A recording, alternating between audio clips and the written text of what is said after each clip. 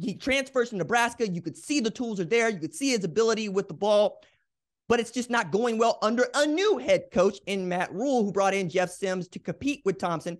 And Thompson apparently doesn't feel good about the situation.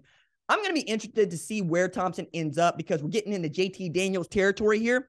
JT Daniels, who's at Rice now, and at one point had played at USC, Georgia, and West Virginia.